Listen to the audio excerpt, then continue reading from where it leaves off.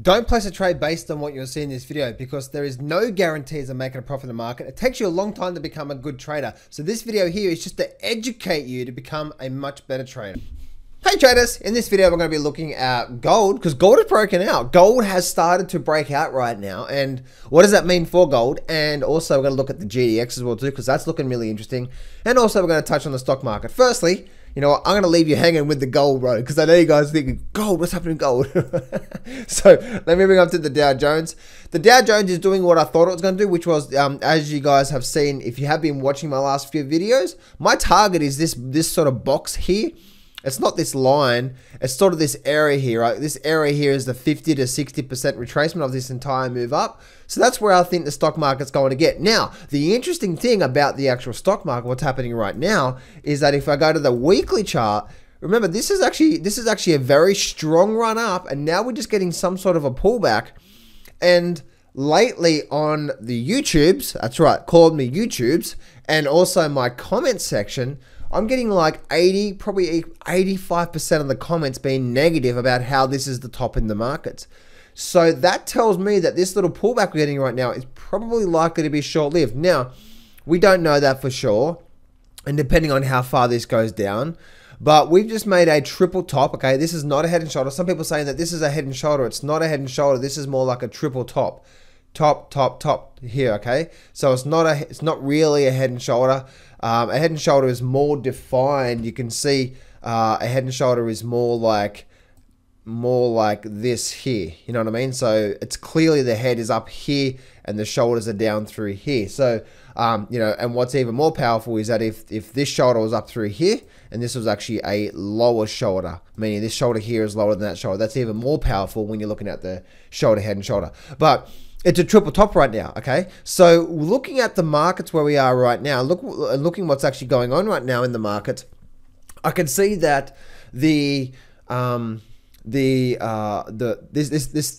that we're getting right now is it's probably likely to be short-lived, and we're likely to see again we are getting a price and time balance where we are right now. If I bring up the S&P 500, you'll see what I'm saying here. A price and time balance simply means when the market goes up so much in one direction, then we're likely to see what? We're likely to see some sort of a nice, decent pullback, aren't we? The reason why is because it's just balancing it out. Now, the thing is, guys, let me go back to this weekly chart here, is that, look at this here. We've had this very strong run up, and some people are saying that this is a bear market. This is not a bear market. The S&P actually made a slight higher high than back here. That's not a bear market. And look at this. Look how strong this movement has been up. The strength in moves, and I'll talk about that in the Master Trader Lab. How this strength in move. If you look at the psychology, right? Think about the psychology here in this market here. Look how strong these buyers were. And here, if you look at the last two major legs in the US stock market on the S&P 500, which one is more dominant? Which is the buying leg more dominant or the selling leg? Well, right now, what's more dominant? The buying leg, right? So, and we have a higher high here. So who's really in control? Even though we're getting a bit of a pullback here, who's more in control here? The buyers, right? The buyers on the overall picture. Now, yes, we're getting a bit of a short-term pullback, but guess what? That's how the markets work, right? They go for a run, they have a pullback. They go for a run, they have a pullback. Makes sense? So, and as you can see, the S&P's made a high, and actually made a slight higher high. So I wouldn't be too surprised if we actually start to see that happening. So let's get straight into now gold. Gold is actually broken out right now, which is quite interesting. The thing is, as you can see, right, gold has actually started to break out really nicely. Had a nice move up from point A. Okay, so from this point here, move up to this point here. That's the 50% level. Look at the market actually breaking below that 50% level, and it actually had problems, and now we're getting a breakout as well too. So this looks like it's now starting to run back up towards this level up here after squeezing into this big triangle pattern now for quite some time. And if we start to see that, then this weekly chart is what? The weekly chart is going to start to create some sort of higher low through here at that 50% level. Remember the strength in moves that I just shared with you? Strong move up, weak move down, right? This is exactly what the S&P is doing right now. Just a very weak move down, and now it's starting to bounce back up again. What does that mean? Is that if the market does run back up to here, and if we break this level, Oh my goodness. Fireworks are going to happen in gold. Absolutely there. So let me go down to, I want to share now with you what I'm seeing now. Also the same thing for the GDX as well too. The GDX did the same sort of thing, right? If we go back to that weekly chart, look at this here on this weekly chart. Let me take everything off the screen here. And look at this on the weekly chart. The market's actually always given us some sort of sign, right? We had a high, a lower high, this lower high through here. We had a low, and now we had this higher high through here. What does that mean? A higher high, that's not a lower low, right? That's not a lower low, is it? No. Now look what we're forming right now. We're creating some sort of higher low, aren't we? So if you've been watching my videos for the last month, you'll know that I've been saying that there's a lot more buying activity, a lot more strength in the gold stocks than the silver stocks, because the silver stocks are still just making lower lows, lower highs, and so on and so forth, right? So, and what we're looking at right now, if we go to the daily chart, look at this break up, this nice break. This went down sideways, little gap here, and now it actually broke up. Oh, excuse me, with volume. Now, what does that mean? That means it's likely to be a breakaway gap, right? So if we look at the GLD here on the daily chart, look at the GLD. Look at that volume there. Look at that sort of downward movement through there. And that was the line through there, as you can see, right? But you can see it actually broke down, went sideways, and now broke back up. Little gap here and a gap up. And the gap is what? The gap is above this level here. So this now has actually made a higher high to this level through here. We had a lower high, some sort of lower high, and now we're actually breaking up through here and a little bit of a gap through here. That's a breakaway gap with volume. That tells me we're now there's a lot of strength in this market. We're now likely to start to see at least a run back up towards a 127 level from there, and then we can go from there. Makes sense? So that's what I'm seeing there right now. If I go back to the GDX here once again, and we look at this chart here overall, guys, on the overall longer term charts, that's what we're seeing through there. If we have a look at that, and let me see if I can squeeze my chart up a bit more. There we go.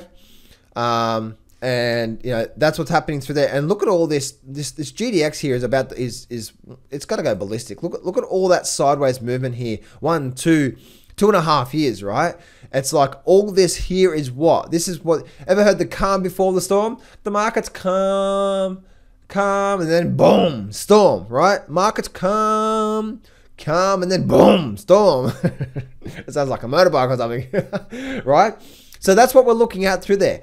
And see, guys, whenever you're trading the markets, right, it's always important to, be analyzing the chart for what it really is.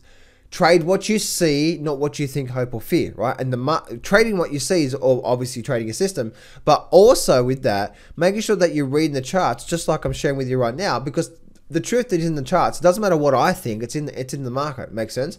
And one thing I have found is that there are 4 key skills to becoming a good trader.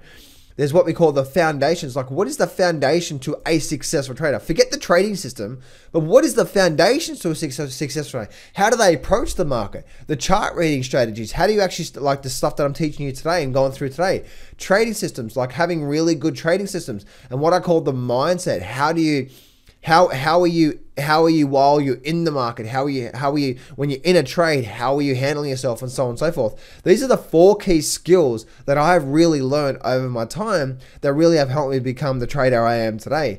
And that's what in that Master Trader Lab there, that's what I teach you there, right? So that's what you study, and I'm giving away a free trial to that, and the price is actually going up real soon because I've had it at a really low price per month to get access to the Master Trader Lab, but I'm giving away a free trial and the price is going up soon. So go to mastertraderlab.com right now and grab your free trial and start learning the foundations to help you understand what is the foundation to a successful trader. What are the chart reading strategies? What are the trading systems? I've got 2 amazing trading systems there. And what is the mindset when you're in the market?